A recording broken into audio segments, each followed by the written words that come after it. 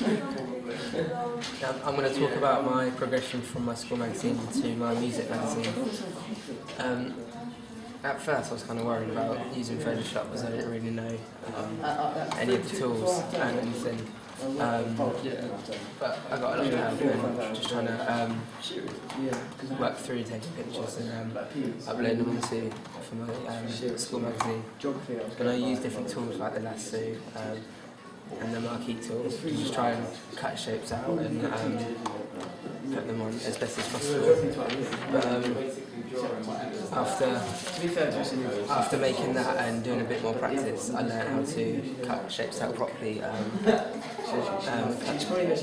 proper borders around stuff, and do graphic effects like these, which I haven't really done on here before. Also learned how to download different fonts and use them in Photoshop, because on this I just use simple fonts which were already there, but on this one I used different fonts that weren't on here before. So how do you think your skills developed from your preliminary tasks, so your school magazine to your music magazine?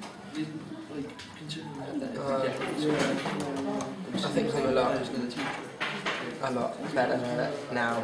I think just kind of looking at everything I can put onto it and where stuff will go, and whether it looks nice on the white background and the colours of it, if it suits like the genre of the magazine. And if any colours clash as well, just try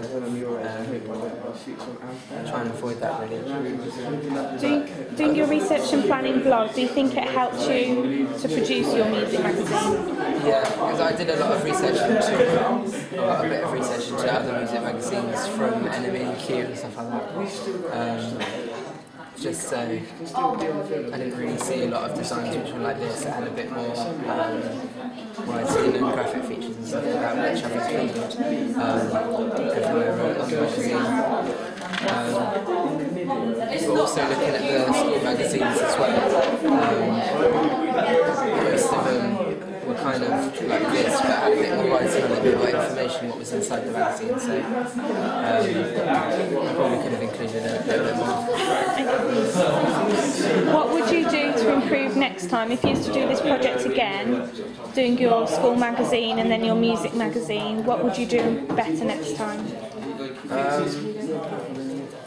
Just probably be a bit more, or keep track of time a bit better, so I have more time to kind of research more into more magazines and